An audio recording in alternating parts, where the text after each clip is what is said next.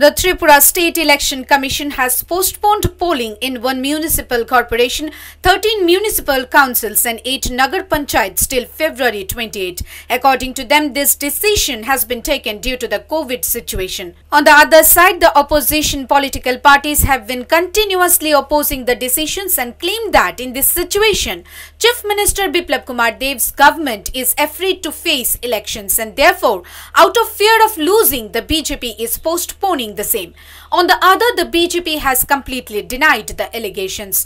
On this issue, CPM's West District Secretary Pavitra Kaur said, Tripura is presently running under BJP party's governance and there is a massive tension going on regarding the chair of Chief Minister, and that is the reason that they do not have the courage to go for polls and hence they have postponed the elections.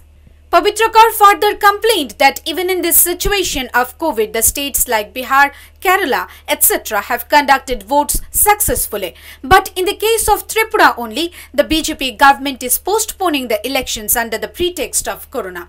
Bureau Report, Hallabol.